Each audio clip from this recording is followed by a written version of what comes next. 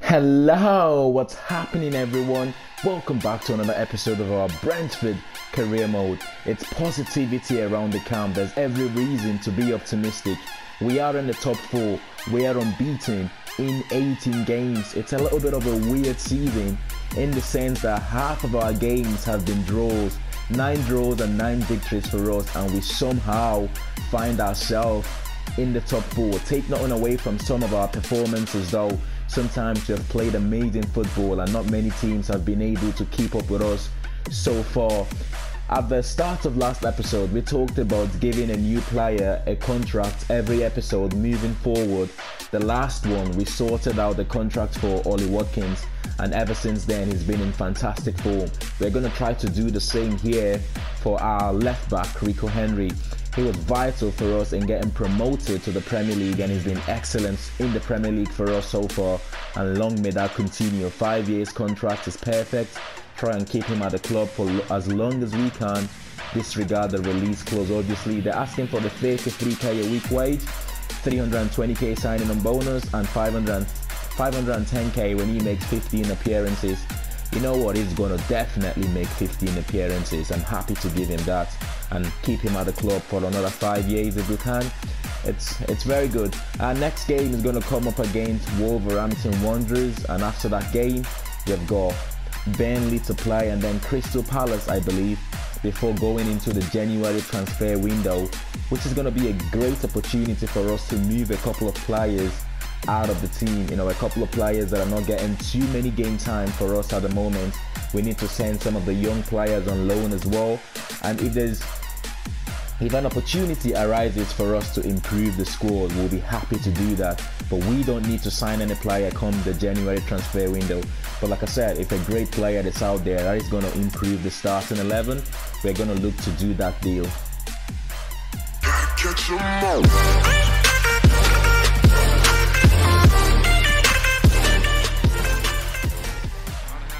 Here's our lineup for this one then. David Raya in goal, Jaden, you've got Jenson, Pinnock and Rico Henry as the back 4. Rico Henry on the back of signing his new contract.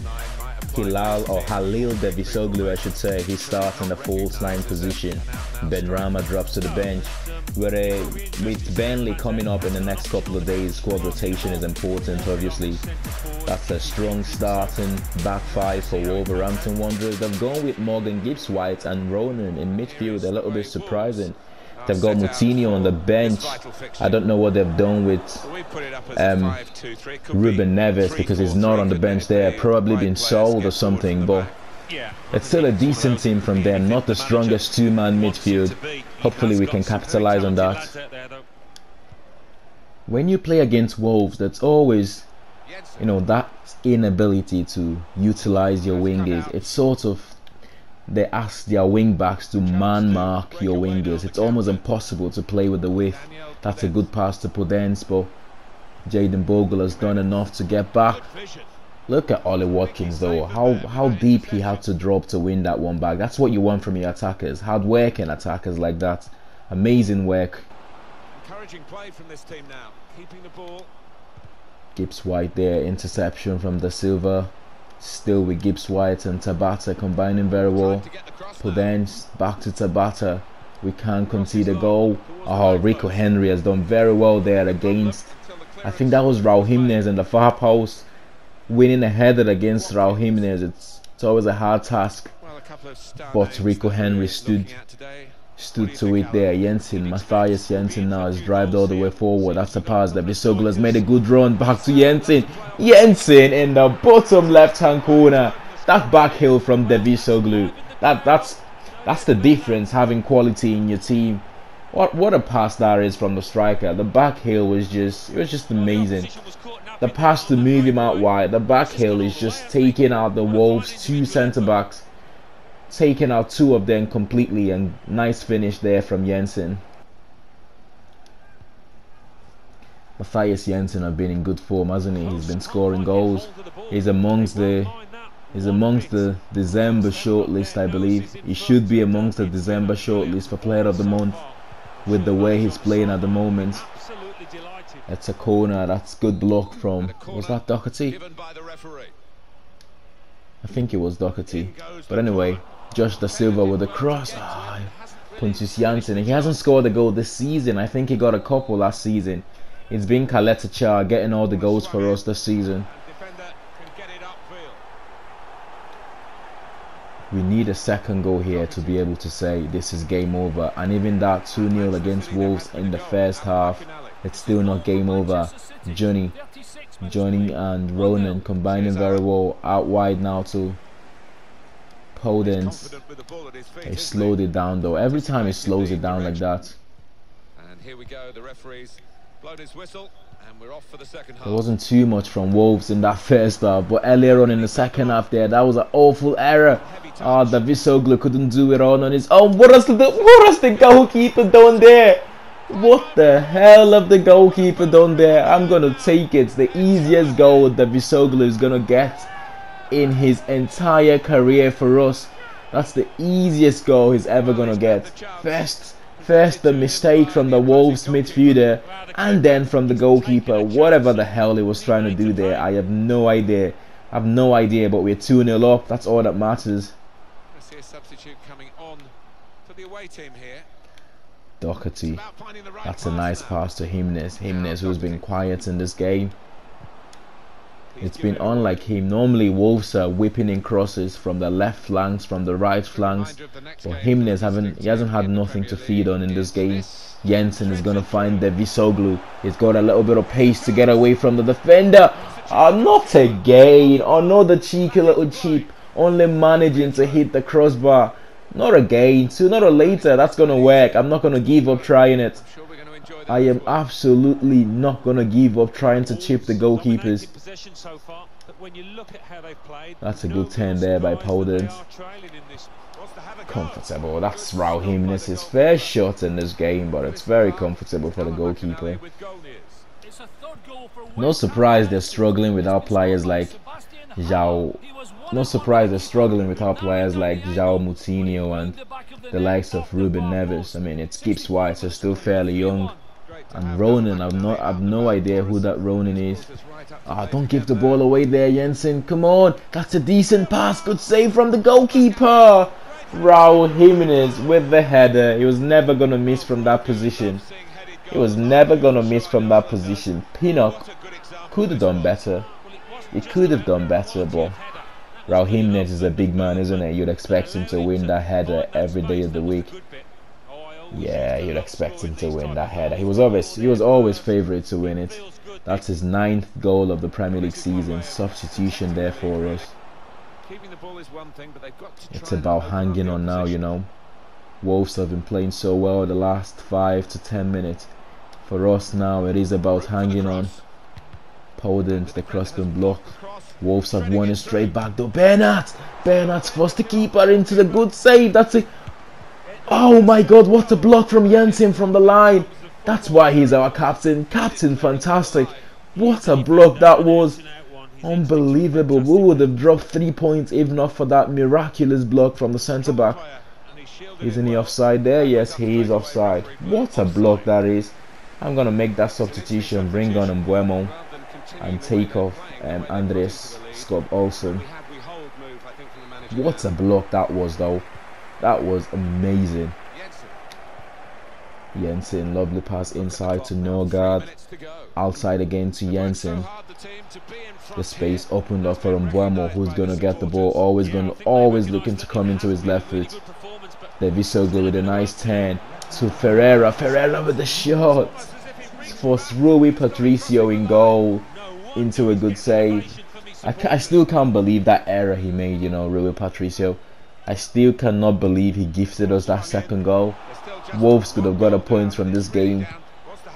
Jenson trying to go for glory there, but it's straight into the hands of Rui Patricio. It doesn't matter because we have won the game 2-1. The bees of Brentford keep on buzzing at the moment. Buzz. We keep on playing so well. If we finish in the top 4, it's just gonna be amazing. If we somehow manage to pull this off and play Champions League football next season. Right now, the aim is still to finish mid-table. That's still the aim. We can't be carried away. Pinnock, man, I tell you what, you're beginning to annoy me with this constant complaining about game time, I'm gonna go ahead and say to him, you still have a place in the squad. But then again, I'd rather have him be ambitious like this, you know, telling me he needs to play games rather than happily sitting on the bench. It shows that it shows his ambition, doesn't it?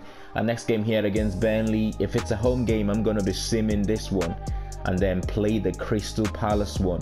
I think the away game against Crystal Palace, it's gonna be a lot more difficult. International management offer from Greece. I'm not interested in international jobs at the moment. Yeah, that looks like it's gonna be a home game against Burnley. It is a home game. We're gonna make a couple of substitutions to the starting 11. I'm gonna give Pinnock a start. Kaleta is gonna start this one as well. And Buemo is gonna start out wide on the right hand side. Devisoglu, as good as he was, is gonna drop back to the bench. Ollie Watkins is gonna go back to the false 9 position, and Ben Rama is gonna start. It's good to have a few 80 rated players in the team, the likes of Ollie Watkins, Ben Rama and Kaleta. They are all 80 rated at the moment. Burnley have had 4 points from their last possible 9. Their last game ended in a 1-1 draw against Leicester City. Nonetheless, they're not a bad side at all. It's going to be a difficult one for us, but we have come up with a 2-0 victory. It's good to see the midfielders getting goals as well. Josh Da Silva and Mathias Jenson with both goals for us. Jenson scored from the penalty spot in the 2nd minute. That's a little bit surprising. He's taking the penalty. Ben Rama is our designated penalty taker, but it doesn't matter because it was a goal. 2-0, comfortable for us. No substitution though, which is not good. You know, at this stage of the season, you want to be rotating your squad as much as possible, and substitution is part of that. But yeah, 2-0 victory for us. That's all we could ask for, a victory. We'll go ahead and simulate this training drills here, trying to increase a couple of players' overall rating. Pontus Jensen, I'm trying to get him to 78 rated, but he doesn't seem to be growing. Maybe it has something to do with his age, but he just refuses to grow. I've had him there now for about 4 or 5 weeks, but he's just refusing. It's frustrating how he just doesn't want to go. He doesn't want to grow. Rico Henry there saying he's not going to lie. He thought he's lost his place in the squad.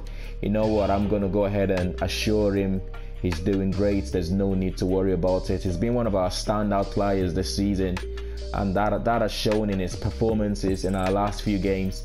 Our next game coming up against Crystal Palace, which we're going to play before going straight into that January transfer window, and an FA Cup game against Nottingham Forest. It's really tough for us at the moment. We're having to play 3 games in 8 days, and that's going to show in our starting lineup here. It's a heavily rotated side from us. It's David Raya in goal, obviously. We've got a makeshift back four, Serge Ucanos at right back, Jenson, Green, the young centre-back Green making his first Premier League appearance here in the centre-back position. You've got Karabats and the left back as well. Sosa comes into the team.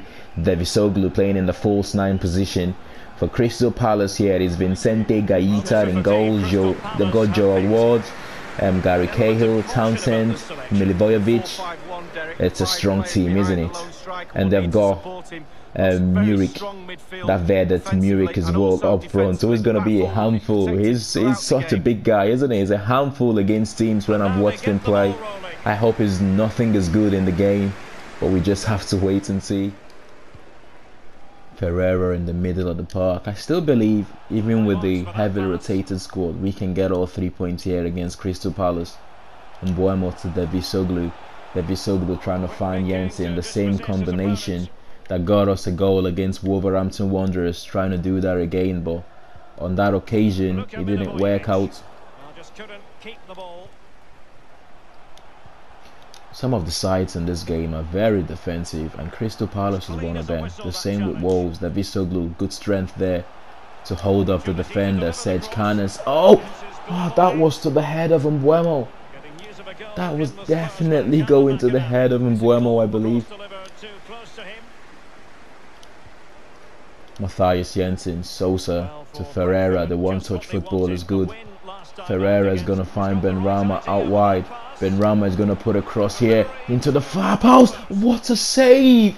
What a save from Vicente Gaita. Look at that though. We have got joint best defensive record in the league at the moment with Liverpool.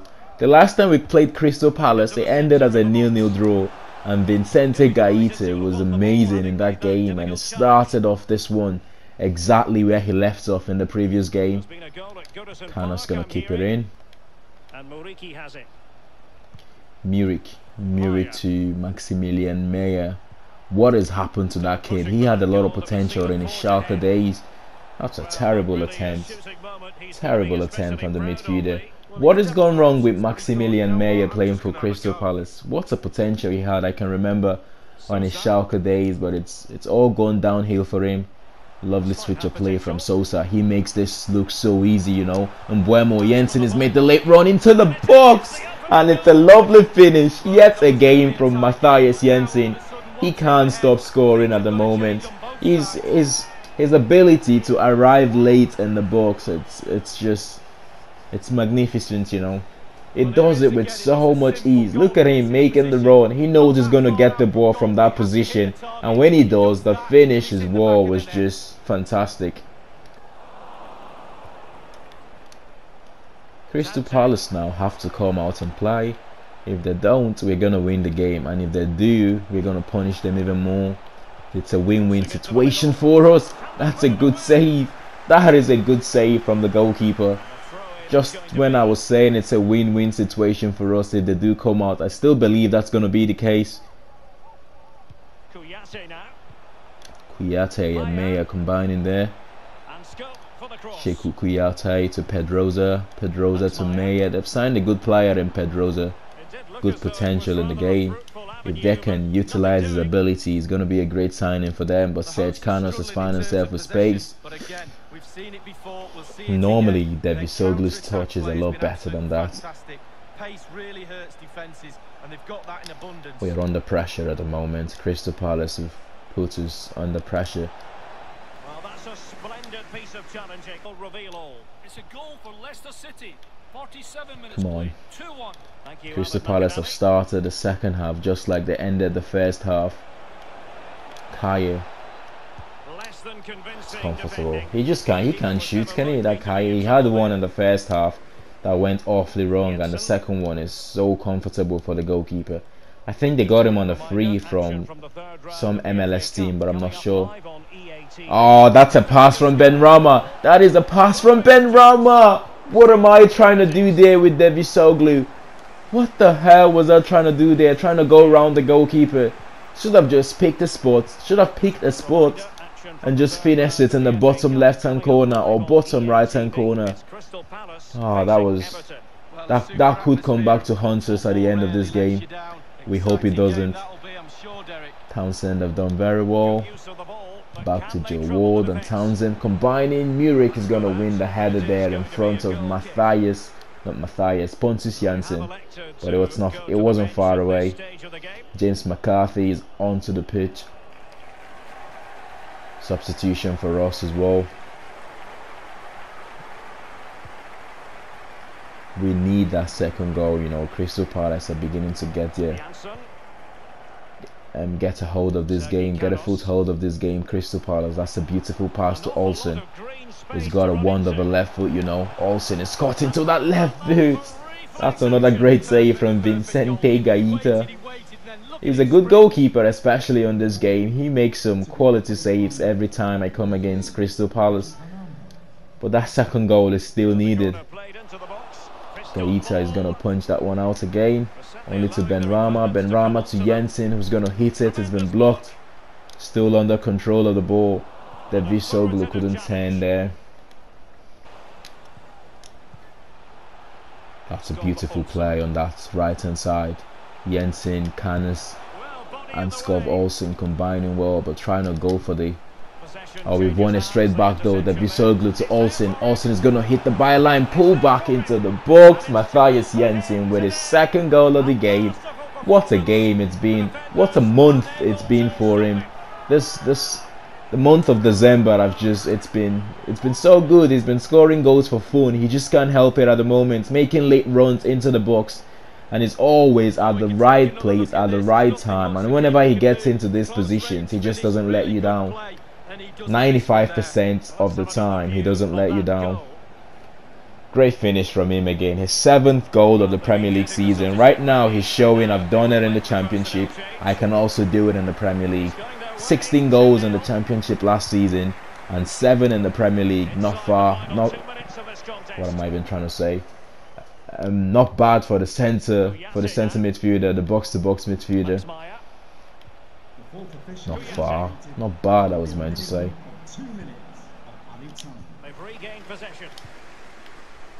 Can he chase that? Can Davisogu chase that?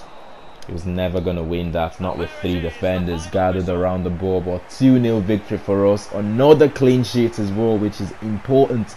Very important for the defence. That means this is our 10th clean sheet in the Premier League. That's incredible, isn't it? 10 clean sheets from 19 or 20 games. It's wonderful. Jenson, obviously, with the man of the match. We were the better team than Crystal Palace and deserved all 3 points at home. The January transfer window, it's now officially opened. It's the 1st of January 2021, and that means it is FA Cup time. I've got a little bit of a dilemma here, by the way. If I go to my squad hub and go into contracts, we have got Emiliano Marcondes. Where is he? We have got a player here, Emiliano Marcondes, with 6 months left on his contract. Being 25 years of age, that means teams can approach him to try and sign him on a free. Now, he was important for us to get him promoted last season. He wasn't a first team player, but he was an important squad rotation player for us. But this season, he hasn't played football. He's only played 1 game in the Carabao Cup. Is it worth renewing that contract, or should we just wait and see if a team comes and get him on a free? But anyway, let me know what to do. Is it worth giving Emiliano Marcondes a new contract, or should we just wait and see if we can move him on a free? If we do give him a contract, we can't move him on anyway up until next season, because that's what happens when you give players new contracts.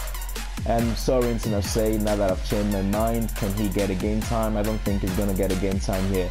I initially wanted to sell him, but I've changed my mind to loan him out. I'm going to give Jenson a start. Jenson has finally gone up to that 78 rated, which is good for us. Our second choice goalkeeper, Franson, is going to start this one. Rico Henry. I am going to give Canis another game in the right back position. Give Jaden Bogle more rest.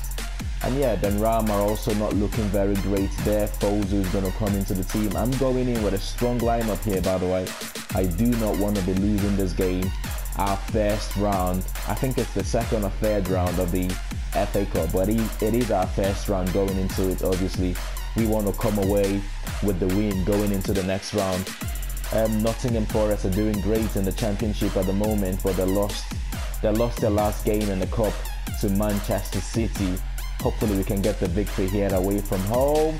It's a 2-0 victory for us. Olsen and Pinnock coming off the bench to get a goal as well. The Davisogu came off from the bench but couldn't get a goal there. Olsen got a goal from the penalty and Pinnock off the bench to get the 2nd goal. Important victory there for us, and we go into the next round of the FA Cup. That's very important for us. This is a competition that I do want to win. If we can win this competition as well as finish in the top 6 in the Premier League, it would have been an amazing season for us. But we are going to end the episode here anyway. Like I said, I've got players in my short list for the January transfer window that I want to consider bringing in. For example, I'll give you a quick look here, a quick tour. If I go to my squad hub, we've got important players that I haven't really made a decision in. We've got in the centre-back position, we've got a young centre-back in Odile Kosunu, 71 rated. He's very athletic, 6'3" or 6'4", I believe. He's 6'3". We can pay that just over 3 million release clause and get him on a cheap. But first, we're going to have to move a centre-back. But the only way we're going to do that is if an offer comes in that's too good to turn down. We have got Toruna Riga as well, one of the players that I was looking at in the summer transfer window. We have to make a decision between him and Kaleta Char.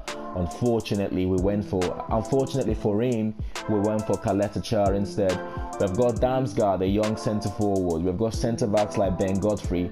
we have got this player here, Ifan Kavechi, playing for Beşiktaş, the Turkish side. We could get him on a free transfer. 25 years of age, he's worth 16 million. They rejected an offer from Porto in the summer, but they're saying we have to offer him between 58 to 92k a week to be able to get him on a free.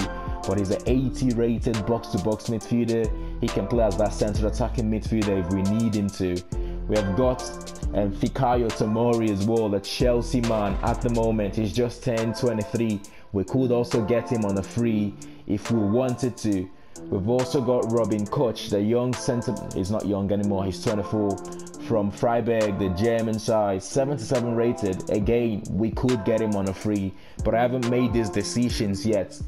An offer for our players needs to come onto the table that is too good to turn down. There's no denying that Brentford is a selling club. We know that.